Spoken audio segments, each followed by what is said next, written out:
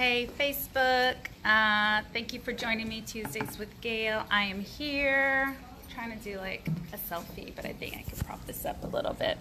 I am here at Summer Creek High School in the Summerwood area. So some of the neighborhoods that come out here or have students that come out here are Summerwood, Eagle.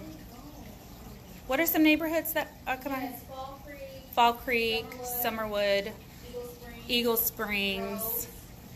So we're at the high school, and I think this is the only high school? Yeah, or is there two high schools? Yes, this is the only high school for this area currently. So I am at Summer Creek High School highlighting the school and one particular program that this school offers, which is the aquatic science program. And so they've just finished up a in-depth project in which they had to build robots to problem solve different issues having to do with underwater science. So I was one of the judges. Ms. Ortegon, she's the team leader and heads the aquatic science program. They've done a wonderful job. I'm just going to show you real quick. It's interesting to know, and it's real important to know the schools in your neighborhood, what programs they offer, what they do for their students, especially if you have children, and even if you don't, that does drive the property value of your neighborhood.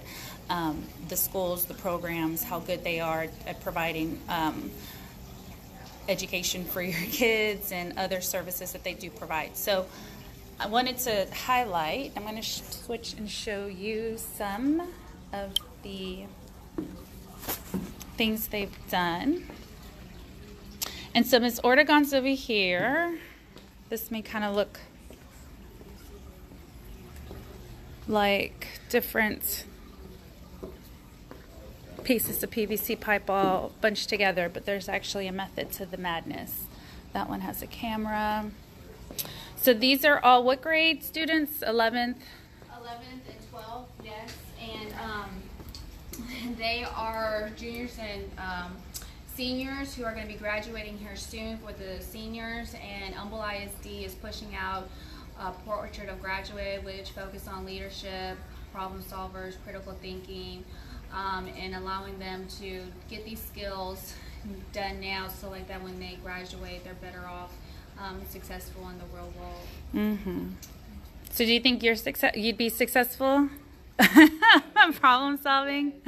And what school are you going to again? Missouri Southern University in Joplin, Missouri. There you go. In a few months. You ready? Yes, ma'am. It's going to be a whole new world. Yes, if you could be ready for it. That's right. So these are some of the projects they've done. I was one of the judges. They were judging today. So this is like scuba contraption. So when scuba divers, they start hallucinating, they can hopefully use this to help them stop hallucinating, because the further deep you go into the ocean, the more things can start going wrong for humans. So you can see they've done a lot of cool stuff here, and these are all kids, 11th, 12th graders, and they problem solve. And I spoke to some of them today when I was judging, when they actually tested these their robots out. There are some things that did go wrong that they had to problem solve for and fix. So this is again the aquatic science program here at Summerwood High School. Let me try to get here. I don't know if you can see me. Maybe it's better this way.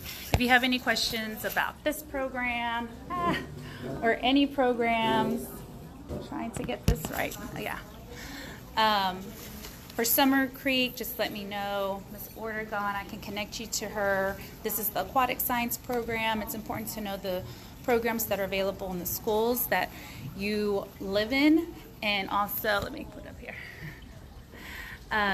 Especially if you have kids. It's always important to know. If you're looking to move, let me know. I can help you, connect you to the schools that those neighborhoods serve, and then also give you information and show you where to get information for those schools that you're looking to move near.